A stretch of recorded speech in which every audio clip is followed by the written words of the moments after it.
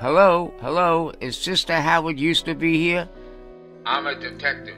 Ladies and gentlemen, the story you're about to hear is true.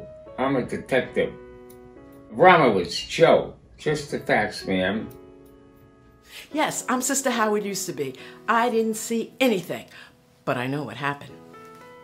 There was a leader, Darius, who appointed 120 satraps, let's say governors, and they were accountable to 3 ministers. Daniel was one of the 3.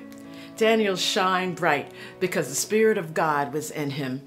Daniel was doing such a good job, some of the other governors became jealous of him. They made a plot against Daniel and contrived it so that the leader had to throw Daniel in the den of lions.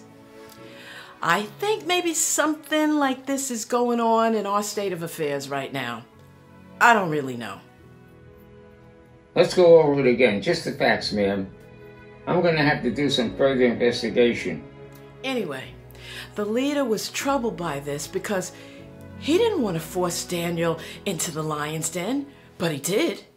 Darius was up and out very early the next morning. He ran to the lion's den. "Daniel, Daniel," he shouted. And yes, there he was, alive and well. Daniel said, "My God sent his angels who closed the lions' mouths, all of them, so that they did not hurt me." Darius sent those conniving governors that designed the plot, along with their children and wives, right into the lion's den.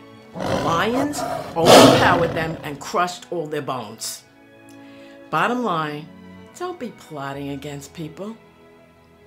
Daniel in the lion's den.